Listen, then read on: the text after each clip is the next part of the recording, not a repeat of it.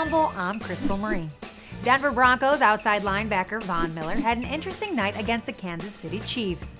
It was an intense, tightly contested game with tempers flaring and players engaging in excessive celebration. Miller let out all of his emotions, starting when he roughed up Chiefs tight end Travis Kelce.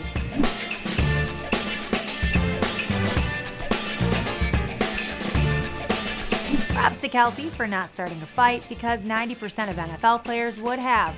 But Von Miller is an intimidating dude who continued his shit-talking after the game on Twitter.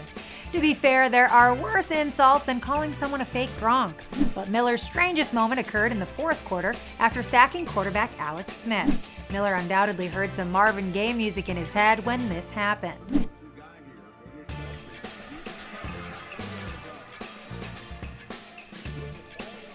We can do Vaughn. Okay. The dance looks to be inspired from a 2013 Key and Peele skit. Oh, we got something of a shooting gallery going yeah, on. Look at that. Boy, that is something. And wait, we got a flag there. He got is that called for excessive celebration? Yeah. Of course, the Broncos pulled out a comeback victory 31-24 after running back Jamal Charles fumbled the ball in the final seconds.